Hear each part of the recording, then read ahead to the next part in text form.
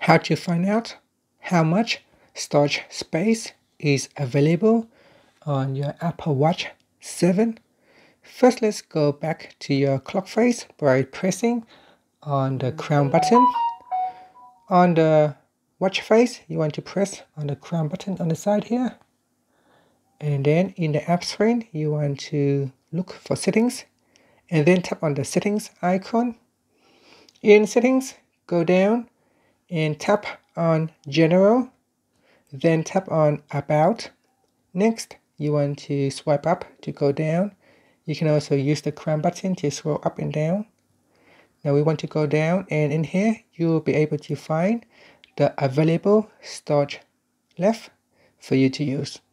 So this watch here has a capacity of 32 gigabytes, and I have used up around 8 gigabytes, so I have around 24.4 gigabytes left.